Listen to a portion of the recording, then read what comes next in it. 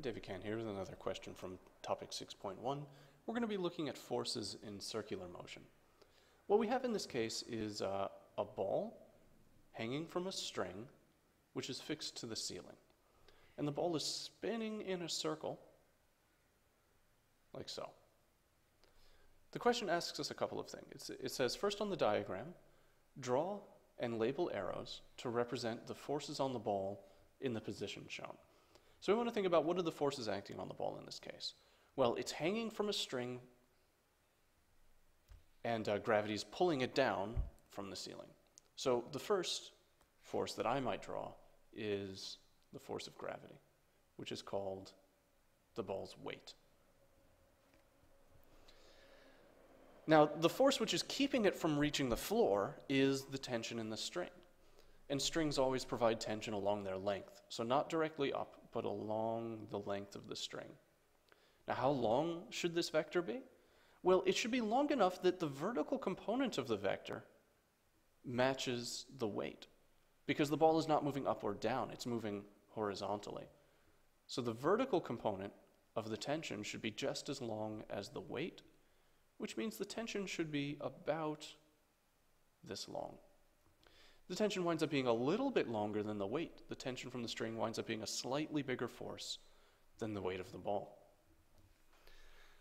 Are there any other forces? Well, it's traveling in a circular path, which suggests to us that there ought to be some centripetal force. So we might be tempted to draw a third force in this direction for the centripetal force. But we need to think, what is it that's supplying the centripetal force? It has to be something. What is causing the ball to move in the circular path? What's pushing it? There is no gravitational force. There is no thing pulling it this way except the string. The centripetal force is actually the horizontal component of the tension. What's left over from the tension after we subtract away the weight. So there is a centripetal force, and it is directly in towards the center of the circle, but it's not one of the unique forces acting on the ball. There's only two. There's the weight and the tension, and the sum of those two forces winds up being a centripetal force towards the direction of the center of the circle. But it's really only these two forces that are the unique individual forces acting on the ball. Part 2 asks us to explain and state whether the ball is in equilibrium. Well, is the ball in equilibrium? The answer is a very serious no. The ball is not in equilibrium because the sum of the forces on the ball don't equal 0.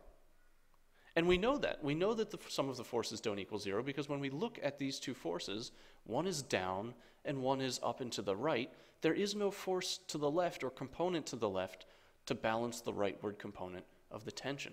So there's no way these two forces, no matter how long each one is, there's no way these two forces can add up to 0. So the ball can't be in equilibrium.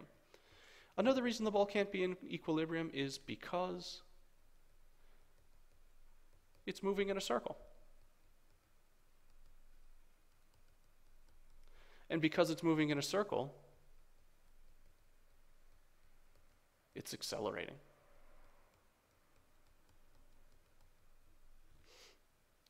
The ball is moving in a circle. To move in a circle, your velocity has to change. The direction of your velocity has to be constantly changing, which means you must be accelerating. And if you're accelerating, you're not in equilibrium.